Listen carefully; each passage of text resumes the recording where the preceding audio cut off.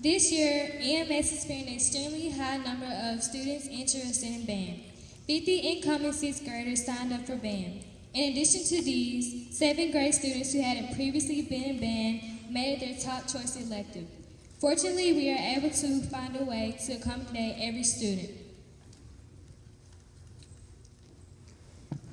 The band you see before us meets in 3 separate class periods taught by 2 instructors. Mr. Selwyn Reed, the band director from Paul W. Bryan High School, comes to EMS and teaches 2 classes. He starts by teaching a 6th grade brass class. He then stays and team teaches a team class with Ms. Brown.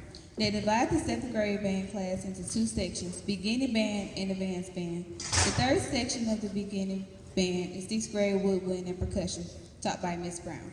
We are very fortunate that our school administrations work together to allow this, and we are incredibly grateful for the opportunity to work with your students and to grow the band program.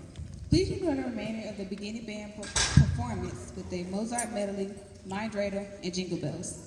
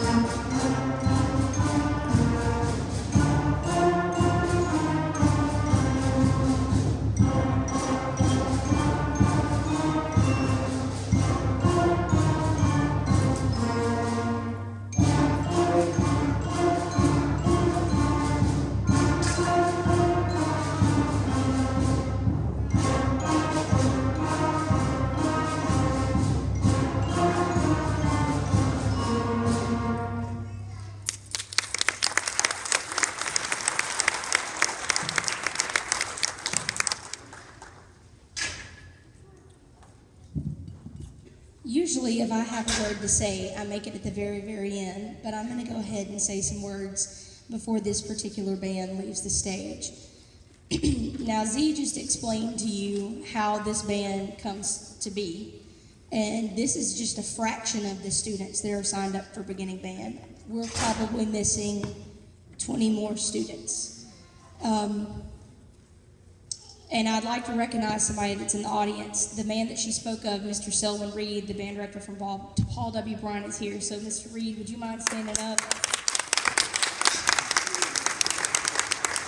Any band director, whether it's myself or Mr. Reed, we are all about growing our program, and we're all about self-preservation, and we get out there and we recruit and we make our face known to the students that will eventually be in our program, or the students that we wish to recruit into our program. But there really cannot be enough said about the administration here at Eastwood and the administration at Paul W. Bryan High School for working together to make it possible for him to come over 2 periods a day and to spend time with these students so that, number one, we can have everybody that wants to be in band here, but then 2, so that he can get to know them and establish that relationship so that they stay on through in band, on through and into his program. And we're incredibly fortunate because not every place, not even every place in Tuscaloosa City, but certainly not everywhere do you have administrators that are open and to that and sensitive and listen to their directors and make it a priority to find a way to make it happen. So before this band plays their last song, I just need y'all to give Miss Martin a hand.